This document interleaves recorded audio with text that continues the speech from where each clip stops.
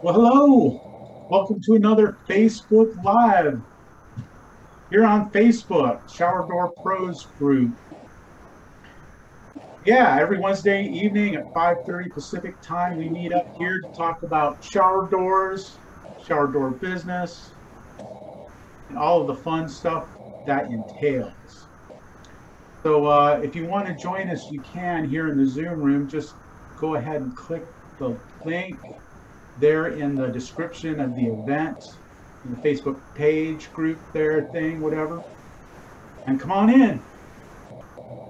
I will allow you to enter the room. And if you don't want to come in, you can always add your comments in there, questions, stuff like that. And we'll see if we can come up with some answers for you. So, hey, how you guys doing? Who's working on something that's fun and exciting this week?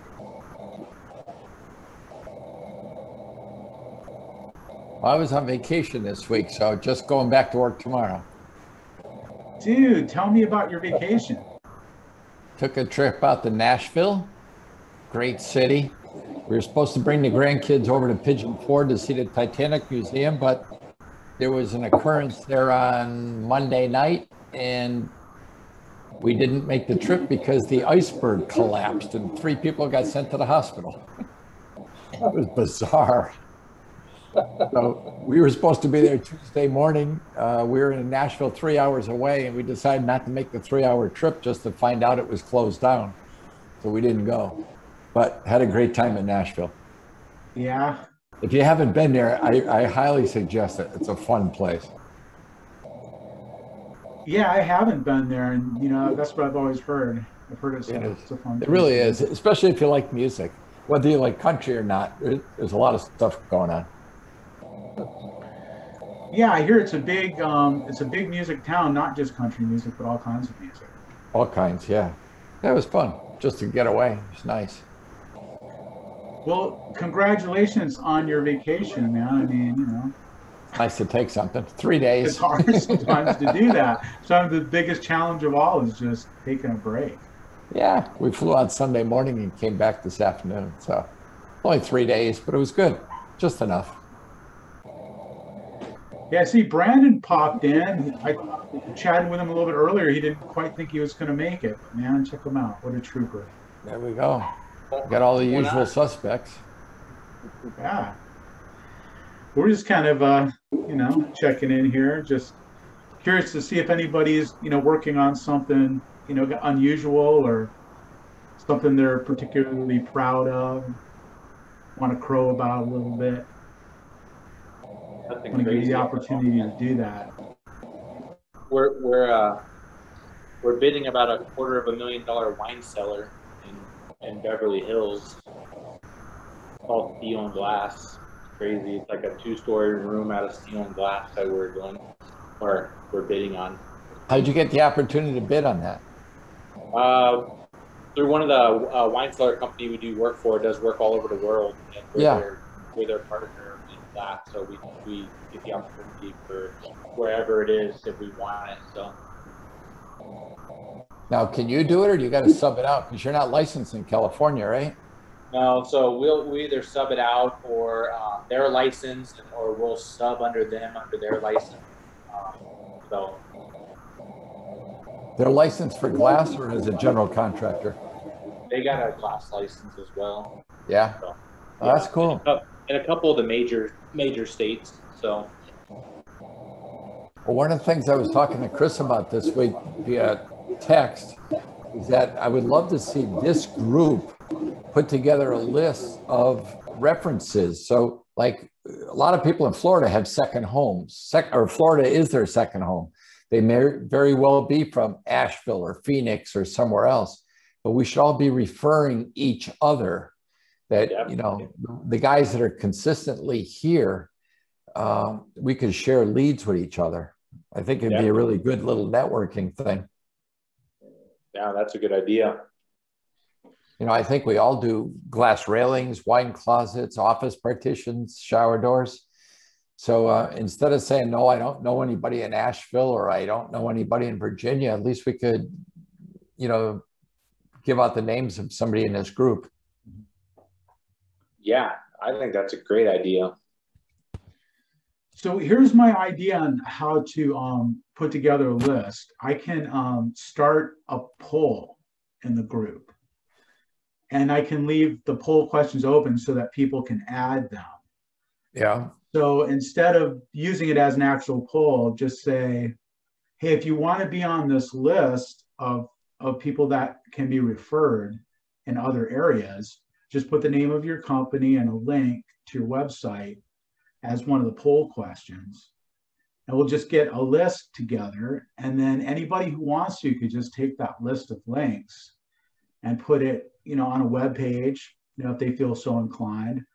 Or they could just have it, someplace offline where they keep it and, can just send people that way. And if there's a competitor in your area on the list, you can just leave their link off.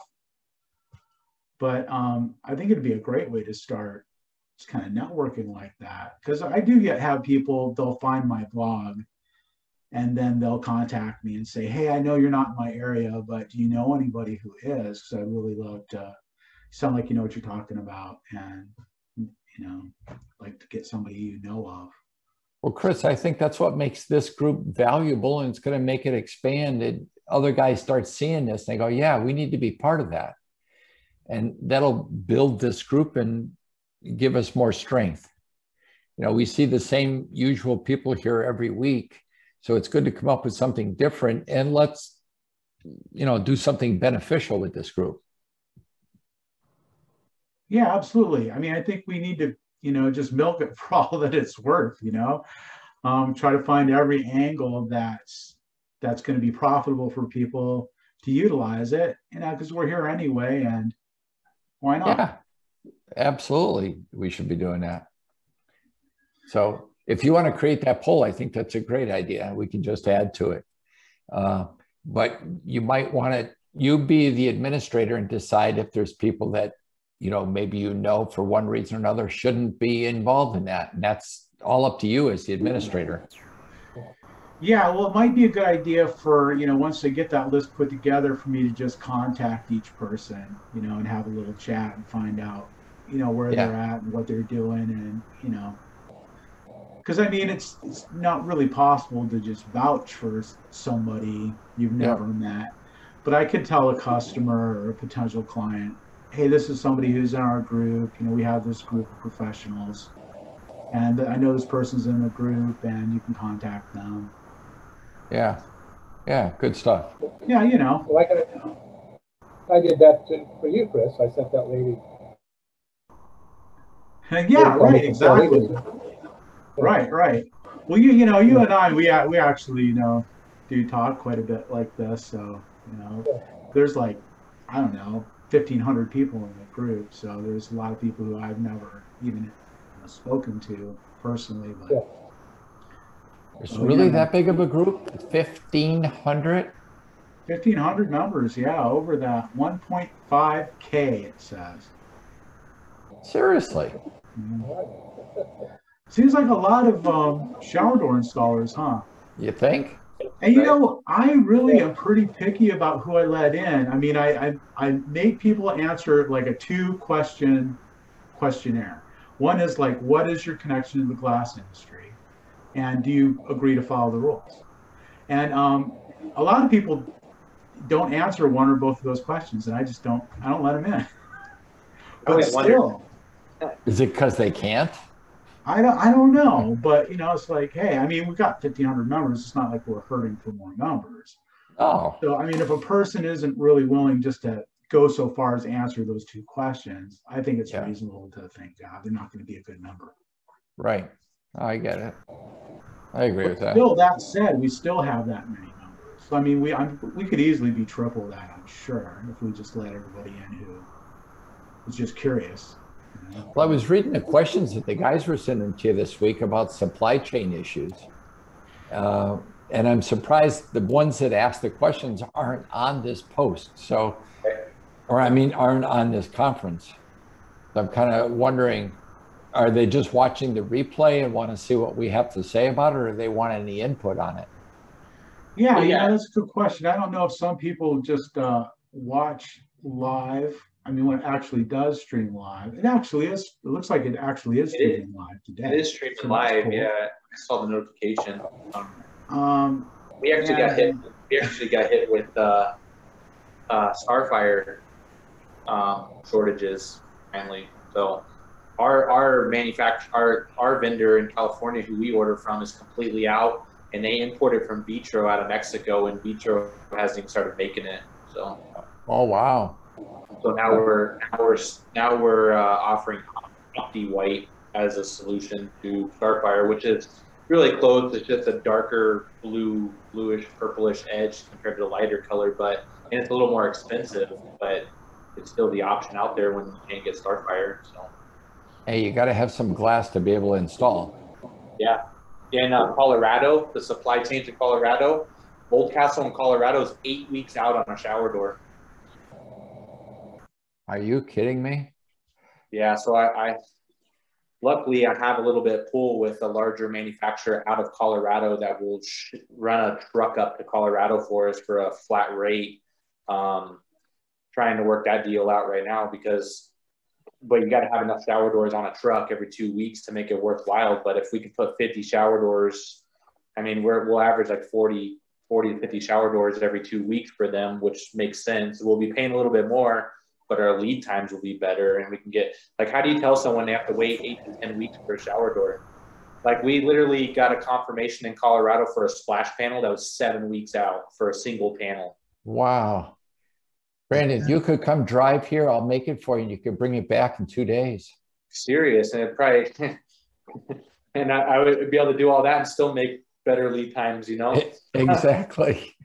Crazy. Like, it's been like that since we opened up in Colorado. It's been a nightmare out there. And they have Oldcastle, True Light, Glaze Tech, Agulite, and then I think National down there. But like, it's crazy. Like the lead times and the quality out there. Wow. Agulite, wow. I don't know how Agulite's in business with the quality they had but I just got an email that they buy all weather tempering here in Arizona, their facility out here. So I don't know. Crazy. Chris, out of the shower door professionals, how many people here are actual work for fabricators?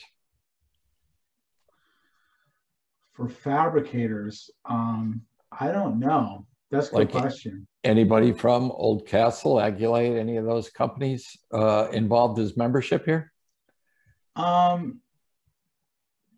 don't know of anybody from those particular companies that you just mentioned. I mean, I know that we have people from like Cardinal. I know that we have people from Contractors Wardrobe.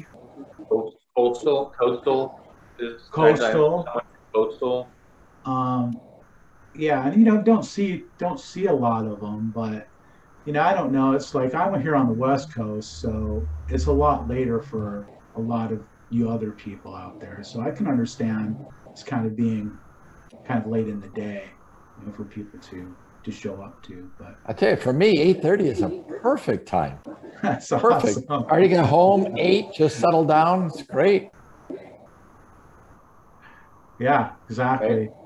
Yeah, I just had this conversation with my supplier about 3/8 Starfire, because I've been ordering Starfire for my low iron, and he's saying, yeah, we're out of that currently. It's going to be like a few weeks before they have it again, and asked me what I wanted to substitute it for.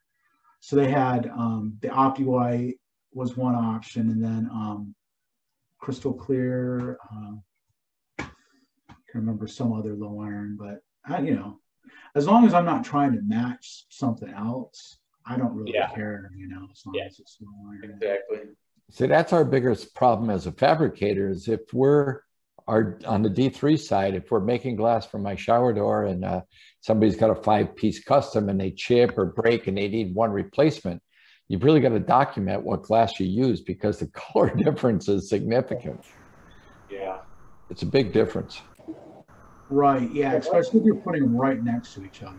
Oh, yeah. Or all part of the same shower. Even if it was two different showers in the house in a different room, that's not a big deal. But when it's, you got to remake a transom or something like that, it's a big deal. You may have to remake the whole unit. Yeah.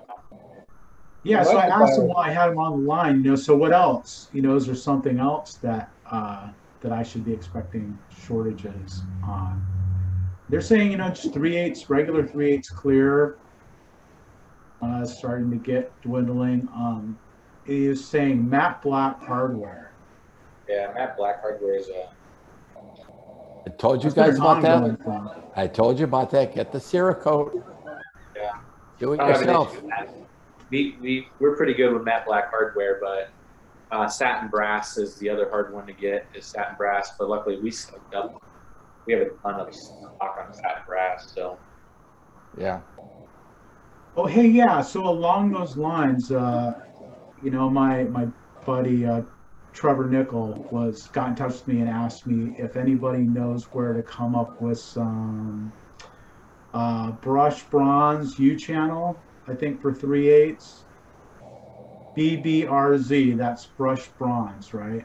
Yeah. Powder coat. I don't know if You can anybody actually is. You can powder coat that pretty really close to brush bronze, believe it or not. We're doing a grid shower right now, and we just match brush bronze with a powder coat, so we're doing a brush bronze gridded shower. So So how are you getting the kind of brush stroke thing? we're not really getting the brush stroke, but you're not going to see it that much in a U channel. So anyways, it's an alternative to waiting. That's true. Or go to clamps if you can. If the guy needs some, I might have some. Really? Yeah. That'd be I awesome. keep a back stock. Yeah. Okay, cool. I'll let him know that. I'll send him your way. I might have some Sierra Lawrence one, and I might have some of our own channel that was done that way. Fantastic. That'd be cool. See, that's what I'm talking about. This is exactly the sort of just invaluable, resource. Where else could you find something like that? And that was another kind of topic on the list, was just, any material suppliers out there that maybe we don't all know about. So a little more obscure company that we can go to alternatively to find stuff like that. You guys have any leads on something like that? Some of that I would private message each other. Some of these guys are small, they can turn off stuff, but they can't take 1,500 people. You know what I'm saying? So if there's a particular need, it should either inbox you or me or Brandon or, Bob, any of the other guys, Billy, that are available to answer questions. A lot of us have those little contacts that we've built over the years. I just would hate to give out some guy's name and, somebody listening to this rebroadcast might do one shower a year or whatever. Get involved in that. Very insightful. Yeah. Good thinking. So yeah, you can always reach out to us. We're all very available, and we're online pretty frequently. So you can just whether it's Bill or Brandon or myself, Tim, even Bob, probably he'd try to help you if he could. Of course he would. Billy Britt, of course, he's always waiting in the wings, man. Put me in, coach. Get me there. So, Chris, I know you have a 3D printer, right? Yes. I don't know how many. I've got a few. You got a few. Good. I don't know how many other guys do, but I've been playing with trying to design some custom handles, something different that, get away from the portals and the, Sarah Lawrence handle, just something unique and different so we have a research and development center that has a couple of 3D printers also.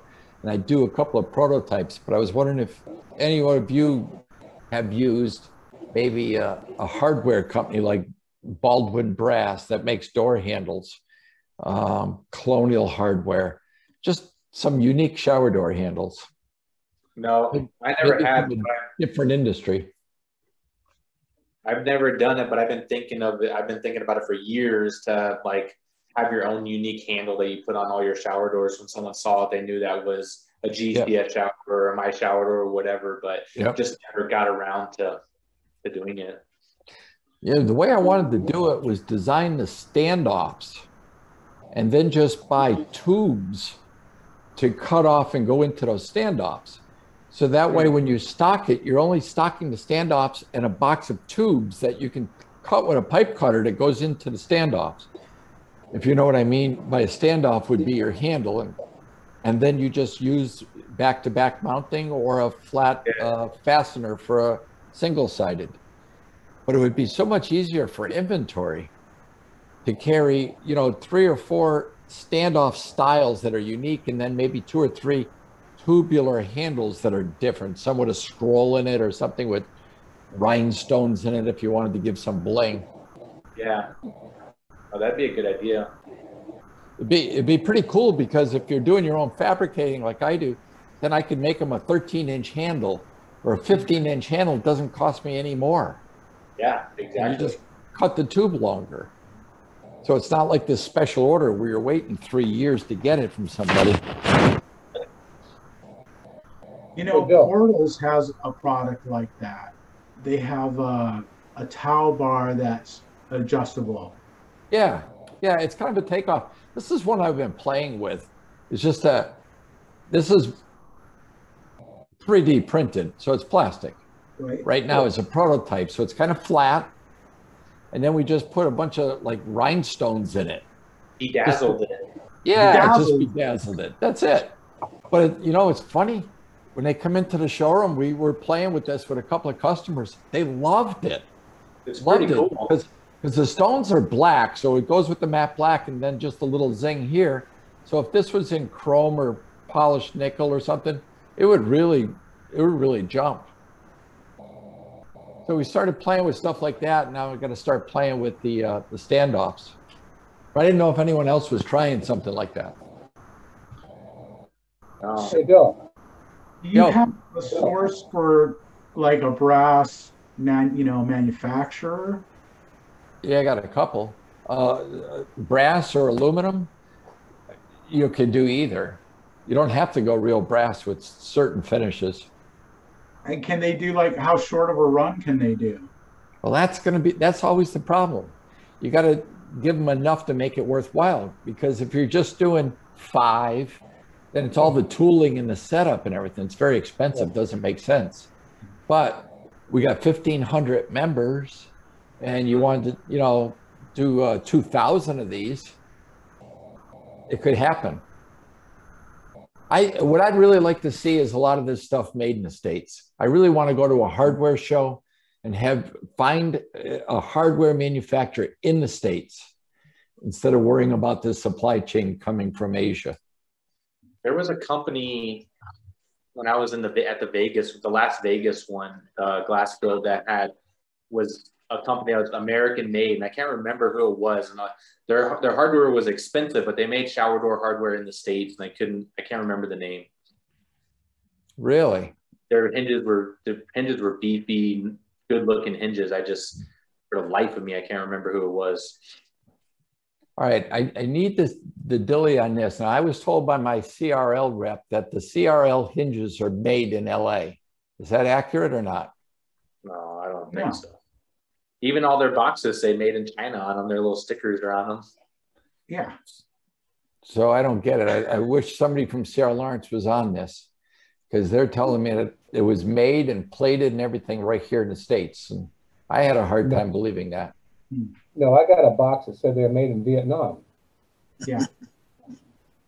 I think just like everybody, they have different companies all over the world where they get supplies from, So. Oh, yeah. Billy just sent an inbox. He says he doesn't think anything is manufactured in LA. And I don't know. I got offered to go and take a look at their manufacturing, and I might take them up on that, because they were telling me they were making base shoe for railings there. I can see that for extruding aluminum, but not making hinges and stuff. I can definitely see extruding, because PRL extrudes their own aluminum in LA. So they're base shoes. Yeah, so I'm really kind of wondering, but yeah, I was told they were doing your handles, their hardware, everything in LA. And boy, I had a hard time believing that. So unless somebody knows here, I might take them up on that offer to go out and take a look at it. I had a job a while back where I had to have custom towel bars, everything made with stainless steel backing plates, and they were all made in LA. They were made there, right? Yeah. I mean, we mounted grab bars in a shower on back painted glass, so they had to be mounted to the wall where you grabbed them and they didn't fall off. Yeah. We had a stainless steel backing plate made that was bolted to the studs and stuck out so far to where the towel bars would stick onto it, and they were all custom made to my specifications. Did somebody on this group talk about a handle that was put on with a magnet? Instead of holes in the door, the magnet was strong enough, like on the fish tanks, where they have the, if you want to clean a fish tank, you put the sponge on the inside with a magnet, you can wipe the glass. I mean, I hadn't heard of it, but I can imagine it. I mean, those magnets are strong for the fish tanks. I know that. They do. Yeah, I mean, that clamp assistant tool, it's like the magnets are so strong, if you're not careful, I mean, they'll pinch you like really good. Just be careful. Yeah. Okay. Talking from experience. Yeah, well, the first ones, when I first started making them, the magnets were even stronger. And I've hurt myself with those things. It's like I had like customers complain. It's like, man, these things, they're hurting my employees. So I had to kind of back them off a little bit, It's a little too gung-ho. They're still plenty strong enough. All right, so I got another question for the group. I'd like all input. How do you answer a question if somebody's got a shower that they want their door to swing in only? We just tell them it's code. Like it has to open out for code, like fire code, because at least out here, and I know in a lot of places it's code.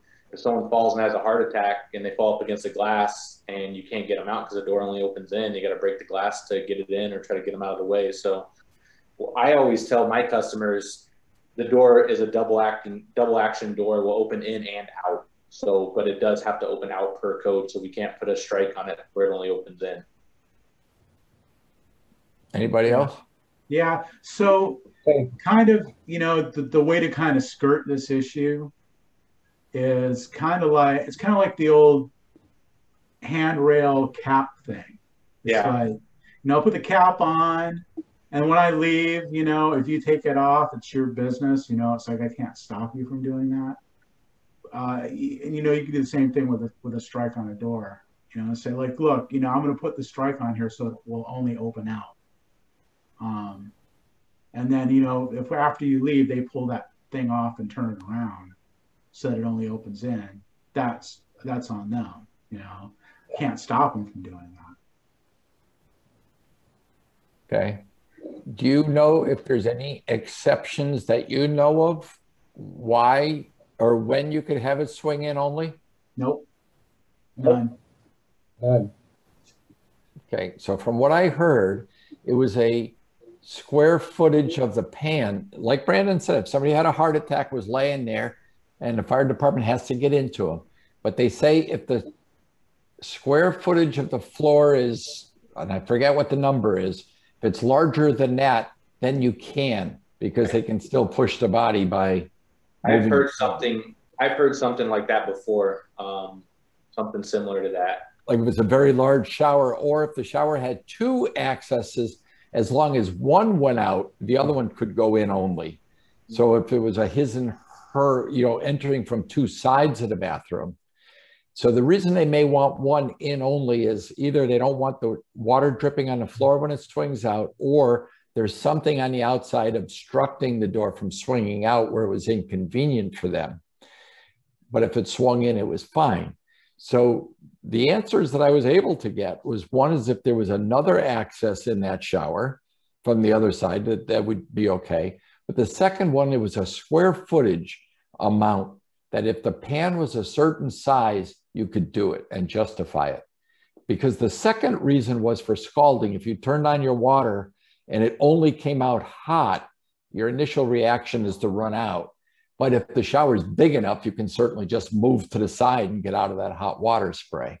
So it had to do with either the cubic footage or square footage of the shower pan.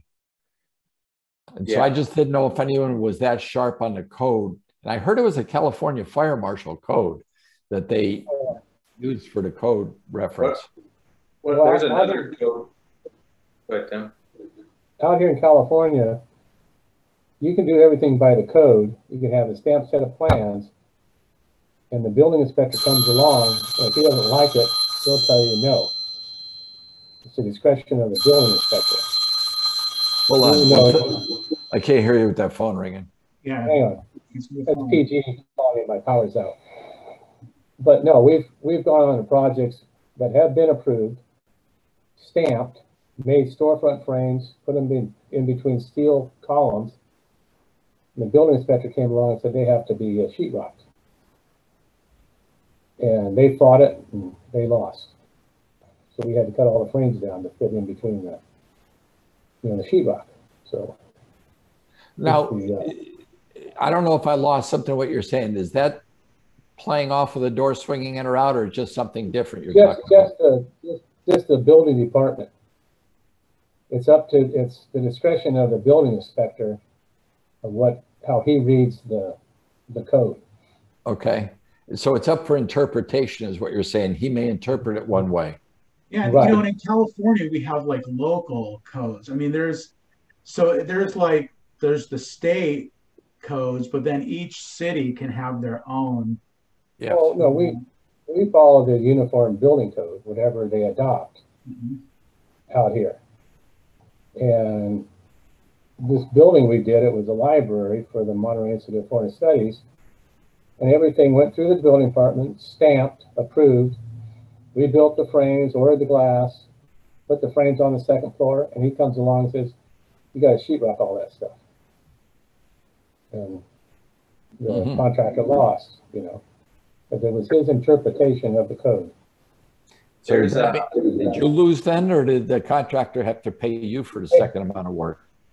They had to pay me because I had to take all the frames back, a half-inch off, and then we took them back and spread them and put the glass in before we put the frames in. Okay. Because whoever goes along now and wants to change that glass ain't going to get it out. So I got paid for it. We had stamped, approved shop drawings and everything. Yeah, I've heard stories where the fire marshal actually supersedes the building department. Yeah, they can.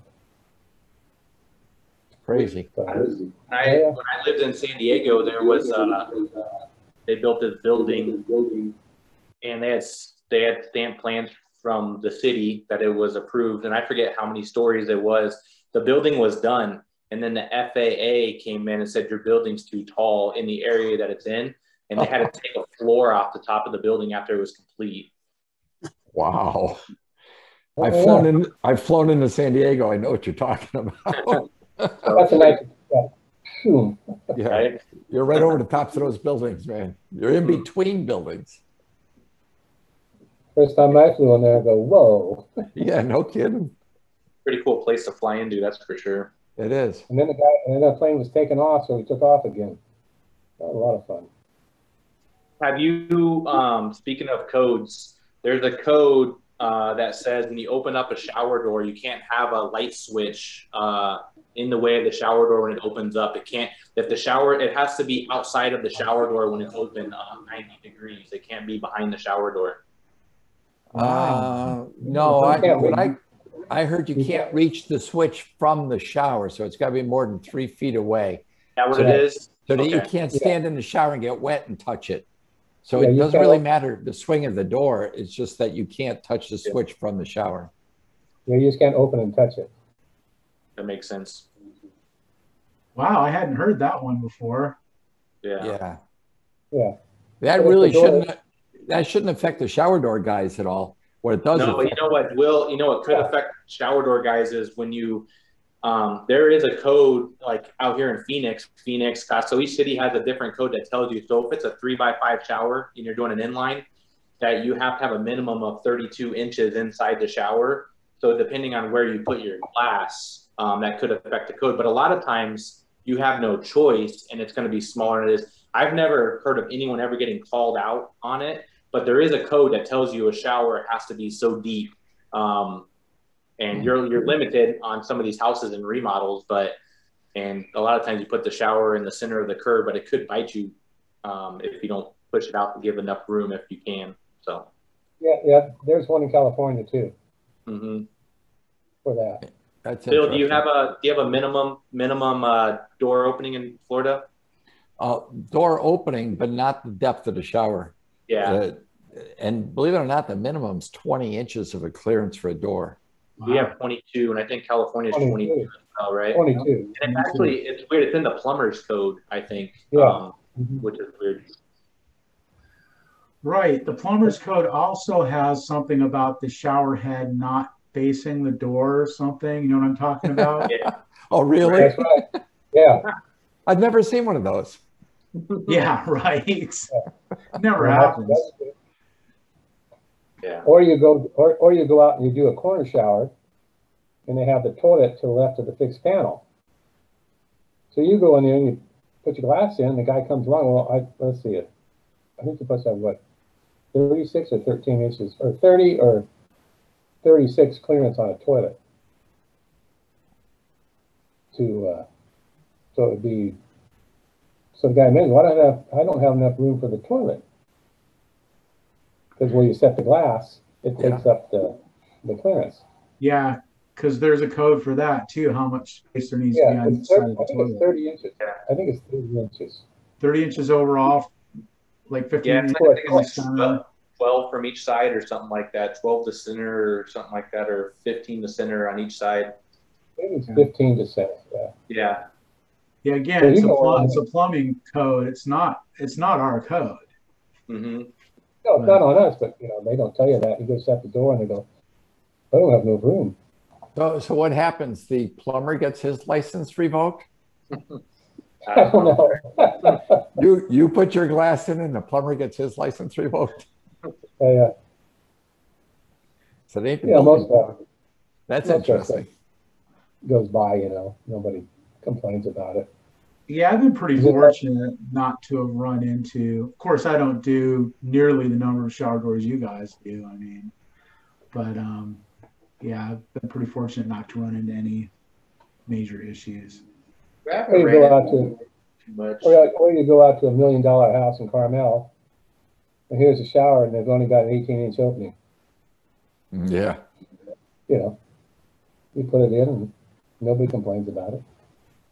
That's probably because it's not inspected. No, it's a brand new house. Really? Oh yeah. Wow. We just did work in this $25 million house out here. We came in behind a glass company. They got fired off the job.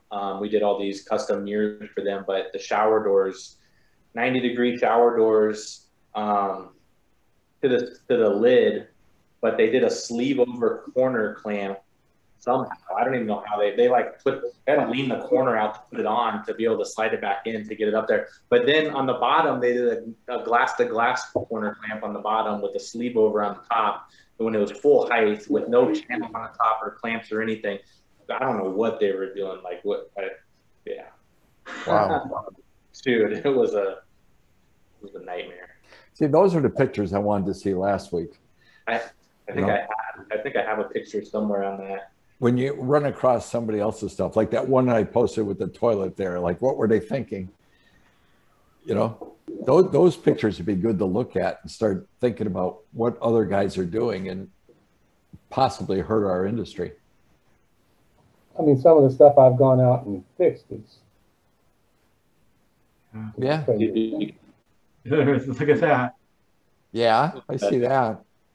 Isn't that crazy? Like corner clamp all the way to the lid and then a glass to glass on the bottom. Yeah, why? And then what's I don't know, the frosting makes no sense. That there's one right next to it. And it's a toilet room that looks exactly the same, and it's the frosting is that low to the toilet room. So it's like you sit down and like your chest is all exposed in the toilet room, around. That is bizarre. Pretty, and a $25 million house too, like crazy. The designer probably figured that out, right? Mm-hmm. So, Kinda like they did the horror story of that house. They had a curved glass railing, and the glass guy ordered it out, came in wrong, and then so he went to the contractor and was like, "Hey, I can't afford to eat this. Like, you guys make more money than I do." Like, and so he didn't want to pay for it. He ended up just bailing out on the job and not finishing the job, and they ended up just doing a metal and wood railing instead of glass because, and they were just like, you know what? We can sue him, but he has nothing. Like, he's just, our mistake for using him.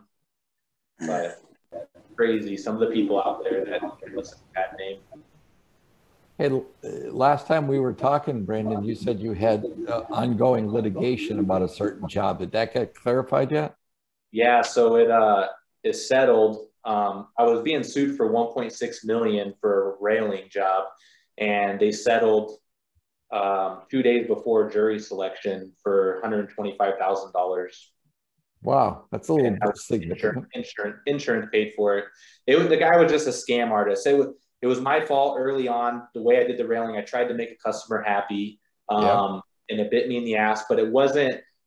It was. He was trying to hit me for $1 million in stigma damages, is what it was, because of the house leak. And he said, now he's disclosed a $5 million house. He's like, I'm going to lose $1 million on it for selling it because I had a leak and all this. And he got some BS real estate guy saying that he's going to lose that much money. The guy wasn't a broker, wasn't legally allowed to say it. So the guy rebutted his statement in the depot and all kinds of stuff. And it was leaking from other places. He used Curdy Schluter on his exterior deck, and it's meant for interior. So one of the Schluter reps went out there because it's not a self-sealing membrane. You can't use it on the exterior deck. He flashed it wrong. He ran the stucco paper up and he dived his deck into the stucco paper. So anything that ran off between the stucco was going between the stucco paper and the house and not between the stucco and the stucco paper. So it was built wrong. And the funny thing is he owns a national flooring company that does tile, and he's the one who tiled his deck like his company did, and they did it wrong. Like, of course. So, but I got drug into this, and it lasted for almost 3 years. And the shittiest part about it is my building is right across the parking lot from where he had his company. So I saw him all the time. And he'd come over and try to threaten me and stuff. And he's like this little 5'1", like 110 pounds, like chain smoker. Like, he came over and threatened to sue me because my guys looked at him wrong one day. He's like, if one of your guys look at me wrong again, I'm going to sue you. I'm like, sue me for what? He's like, I don't know. I'll drag you through court. I'm like, do what you got to do, but you're barking up the wrong tree. Wow. So, yeah. His record, like, he just sues everybody. Great. So, he did time for tax fraud, and all that. Like, couldn't bring it up though, because it was over a certain amount of time. Couldn't bring that up, but it's crazy. Wow. But So you managed to get it was a good learning experience for sure, because I won't touch the railing unless everything is covered. Like, it has to be perfect. Not worth it. So this brings up another question. Chris, do you have anything else to talk about that I'm cutting you off? No, you're doing good. Keep going, man. Well, I think we may have talked about it in private on another occasion, but there's companies out there, years ago, there wasn't too many people that could afford their own tempering ovens. And a lot of guys are starting to temper their own glass, but they're not getting it certified by SGCC. Now, if you do a big job like a hotel or something like that, the architects generally require you to meet the ANSI regulations. And it gets stamped on the glass before you temper it. They put the bug in the glass, right? You always look at the bug. But You know that you can legally do glass without getting that SGCC certification. You can self-certify. However, there's no verification that it was done accurately. They're just trusting you to do it yourself, and there's no recourse. But if somebody that self-certifies, if their glass breaks and somebody gets hurt, the builder gets nailed for negligence for using something that's not certified by the SGCC. The architect would get sued if he signed off on it that he approved it. But yet I've gone to hotels and I'm looking for the tempering bug and it's not there. There's zero there, which means the building inspector never should have passed it when he went to inspect it. So I don't know how much you run into that, if at all, but it's a big deal. There's guys out there tempering or not getting it certified. I've never ran into it. I've heard about it though. And I remember you spoke about it a little bit before. So what you have the third party come in and certify you every so many years or what? No, every 6 months you send a whole mess of glass out to them and they break it. Every day when we temper the first batch through the tempering furnace, you break off. We do a 2x2 square in a box and you break it, you cut it, you draw a 2x2 inch square, and then you count the number of pieces that it breaks into that 2x2 square, and you log it. And you can adjust the size of the break based on the RPMs of your ventilator, how quickly you cool the glass. And there are people that don't send it out to a third party. So therefore, you're risking your business if you're buying glass from somebody that doesn't certify or have it done by a third party, that they're doing it right. There's no backup certification. And we ran across it where somebody wanted us to repair some doors at a hotel, and there was no tempering logo on there at all. Not even a bug that says tempered. But a bug that simply says tempered doesn't fit the ANSI requirements. So just because you see a bug that says tempered doesn't mean that it's certified and passes that requirement. You're taking a huge gamble. But I didn't know if anyone ran across that at all. Yeah, I run across that all the time, but I think it's just mainly people that buy stock doors from China. They're really cheap, so they just go and make the fixed panel, but the door, they just order it, and then usually you get, the 26, 28, width by 72, 78, 80. So like we certify all of our glass through SGCC as well, but I run across that all the time, with doors made from China. So then you get the cost of, the door that spontaneously broke as well. So then, now with that being said though, even though we certify all of our glass through SGCC, last year, maybe because of the COVID, but they wanted to do a virtual certification, which, you just send the paperwork and you still need to send the glass to the lab. But, I didn't really like the fact that they just wanted to do the virtual certification rather than actually come to the plant, look at the glass, look at the records. So, even though it's certified, I think they could do better at that. They can do better than that. Yes. But at least that point is better than not. I've seen guys just put a bug on there that says tempered. Yeah, I've seen that all the time. Yeah. That's it. And, so oh, sorry. Go ahead, Bill. No, go ahead. What were you saying? It should say a lot of them says the manufacturer, right? And then ANSI Z91 or whatever. Yeah, a date, right? Yep. And then a date. Sometimes they have a date on it, right? Yeah, but you'll also see what type of glass. So it'll say like 3/8. Yeah. Transparent. So there would be a code in there. Yeah. U means unlimited size. Yep. And if you look under the SGCC certifications online, it'll give you all the breakdown of that. And it'll tell you who's certified and who's not certified.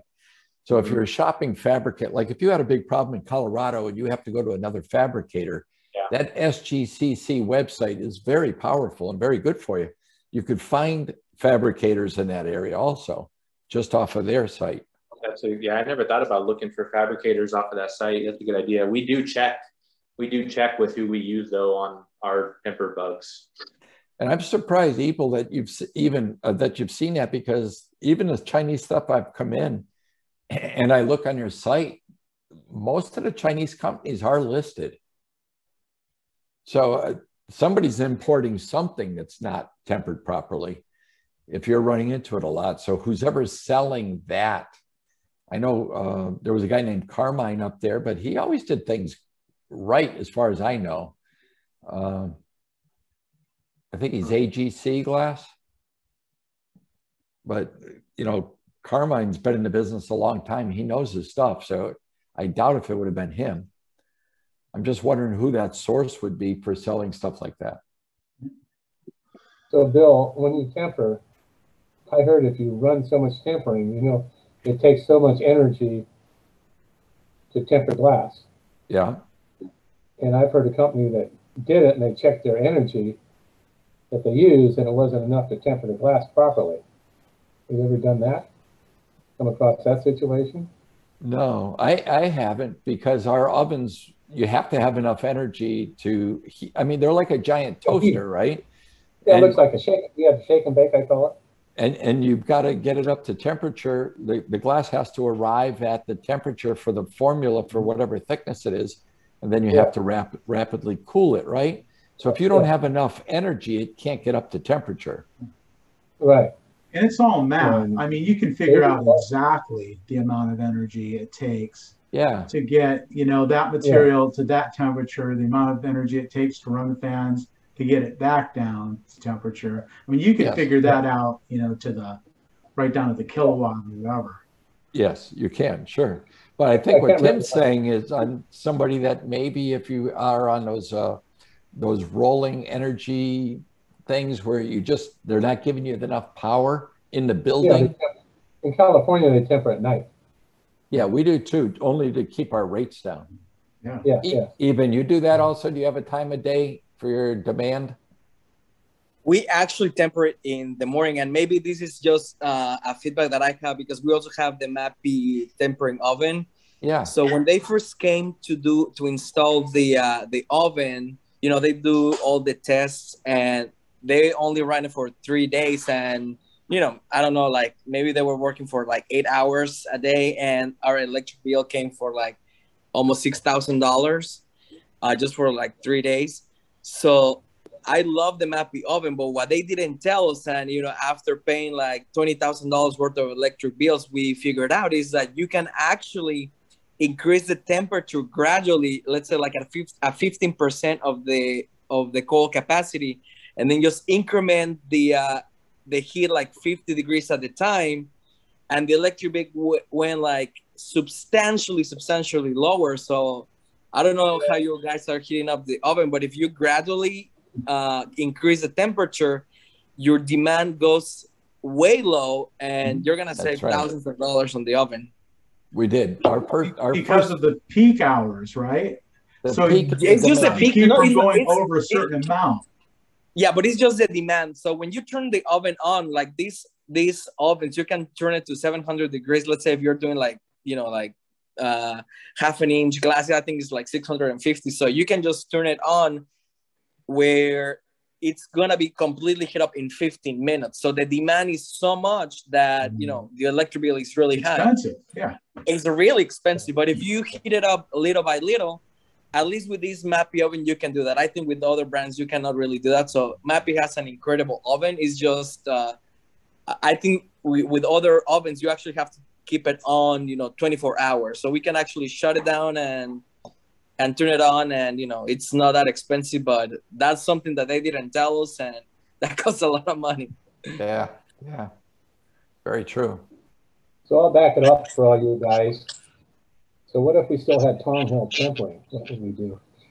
If we still had what? Tongue-held tempering. I don't know. Tim, you need to get a new microphone, man, because I can't understand what you're saying half the time. Yeah, I can't either. It's called tongue-held tempering, where they would clamp it. You've never seen that? It would go vertically through an oven and would come out. Well, I think it means like chemically tempering. No, it was a furnace. It's before they had the where they did it horizontal. This was vertical, up and downhill. And they'd put clamps on the glass, and it would be hung, and it would go through the furnace. And when it came out, you had the top edge was all up and down because it had all these little dimples in it. I have only seen videos of that. That's back in the old days, huh? Wow. That was back in the old days. Before they went to it. Yeah. So, and I know one other thing that nobody mentioned is that, I think that's Tim, yep, it is that, you know, a customer can request no logo on a tempered piece of glass. So sometimes if you're not seeing a logo, it could be that the customer requested no logo, and you just have to, you know, produce the paperwork that shows, you know, guarantees, yeah, this is tempered, you know, according to the proper specifications. Has anyone ever ran into that where a customer requested no logo on a shower door? Oh, yeah. I've never personally ran into that on a shower door, only on like little door lights, you know, or shelves. For years, we used to do that. When I used to order, when I was in Massachusetts, we'd order from Old Castle out of Perrysburg. We would always request no logo on any of the glass because customers were complaining the bug was at the top, was on the wrong side, and the fabricator wouldn't stand by it. So we would order it without a logo and request the paperwork to go along with it. And we'd have to keep a copy of the paperwork for the building inspector. Gotcha. But yeah, you can also buy an indicator. It transmits some light, and once the glass goes, the light goes through the glass, it gives you a reading. So we have one of those pieces, or those equipment, where you can just look through the glass, and then it indicates whether or not the glass is tempered too. Polarized sunglasses help too. Yeah. That's right. Yeah. Polarized sunglasses. Probably the same principle that little device uses. I think EDTM makes a meter for that. Yeah. They make a few different meters. One is light transmission. One was for the shower guard coating. There was a few other meters that they made. Yeah. Yeah, it used to be like, it's been a long time, like at least 10 years ago, when that was kind of the thing. People wanted no bug on their shower doors. And they would ask for that. It was pretty common, but that hasn't been, like I say, at least 10 years. So it must have been just kind of a fad that was going on back then. But you know, the average person doesn't know all of what's written in that bug. How much information is the average glazer doesn't know. Yeah, I know. Yeah. That's why I thought it'd be good on this group. You know, you get somebody from SGCC and they'll go through the whole thing, their whole process and what that means. You should invite someone to come and host one of these for us. I'll make a call for you. I will. Yeah. And all you guys out there, I mean, if you're thinking of somebody who you think would be interesting, you know, to come on here and they're not actually in the group or they wouldn't normally show up, let me know, you know, be fun to have them as a guest, even if it's somebody who's like kind of a little bit outside of what we normally do. Yeah, keep it interesting. Well, that was a good talk. Huh? Look, Logan showed up. Logan's awesome. Here. Good to see you, my brother. I was a little late to the party, but on the bug note, man, we have had some people complain about the bugs on our showers for sure here. And not only that, but TrueLight, our vendor that we use, is like notoriously bad for just putting the bug pretty much wherever they want, any corner, regardless of our notes or any preference that we send. And so, like, maybe that's something we should look into. But I don't know if it would really be worth our time to have to play with that. But maybe we'll see. On the ones that are complaining, do you have to do it over or do you buff out the bug? And so realistically, more often than not, you know, it is what it is what we tell them because, I mean, as far as we are concerned, that pretty much is what it is. I mean, we don't really want to have to deal with the excess paperwork or whatever else is on the back end of trying to handle, you know, explaining that this is tempered, it's not a logo, whatever. And so we just tell them how it is. And we've tried to buff them out a couple, but like really, I mean, it's only been a select few. Yeah. Yeah. It's quite a bit of work to buff one out, huh? And TrueLight, if I'm not mistaken, they have the really dark logo too, right? This is pretty prominent for sure. You can get a good eye on it from a distance, yeah. Yeah, it's always those guys, man, who put the bug at the top. Yeah, all the time on a 90 right in the corner too. Yeah, they're pretty bad about it, but it is what it is. Feel your pain, man. Well, all right, everybody. Thanks for showing up, man. That was a lot of fun. We'll see you Yeah. next Wednesday.